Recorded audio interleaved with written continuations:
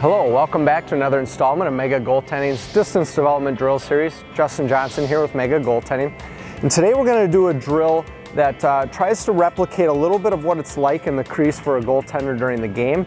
Now, so often we work on movement drills and quality movement, but we never add any kind of resistance or any kind of adjustments for the goaltender. And so today, as a coach, I'm going to try and represent a person that's in front of the net, kind of an obstacle, a barrier for the goaltender to get around. I'm going to offer a little bit of soft resistance in order for them to kind of have to fight through and adjust and try and still maintain a quality movement technique.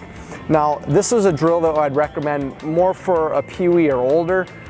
Once a goaltender kind of has established some strength in their movement, and maybe some of your movement drills are getting a little stale and you want to offer something a little bit different, but something game relevant as well.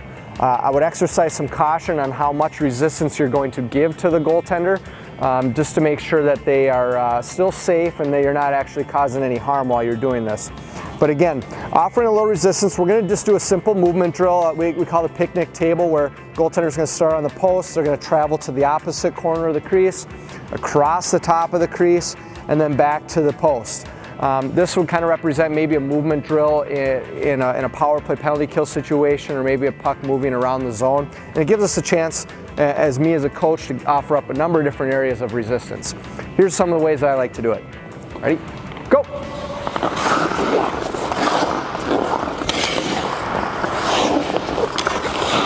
So I'm just kind of poking, I'm just kind of prodding, making it a little bit difficult for him to make his move.